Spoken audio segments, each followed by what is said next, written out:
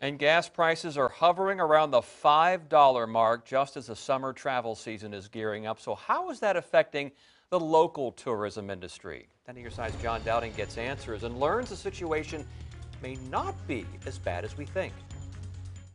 It's easy to focus on the bad elements of the economy right now, between high prices at the pump and inflation going up. But there are some good signs, especially right here in Hampton Roads, where hotel revenues are showing no signs of stopping.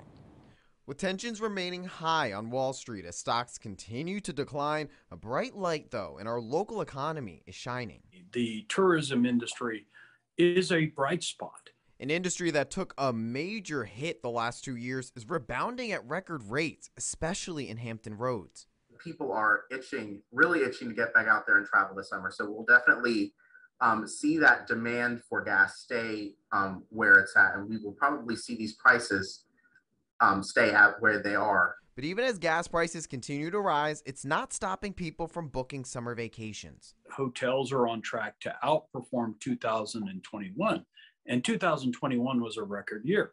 So even though gas prices are biting consumers at the pump, we haven't seen traffic take a downturn yet. So gas prices aren't stopping summer vacations, they're making people choose a different destination.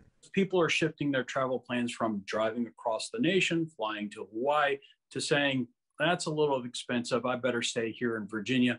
Let's go to the beach instead.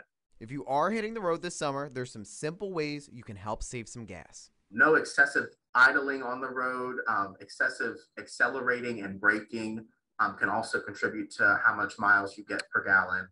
Even though some people aren't canceling their summer vacation plans, they're still worried about rising prices. But experts say we shouldn't be too worried about the economy. I'll tell you why, coming up at 6. In Portsmouth, I'm John Dowding, 10 on your side.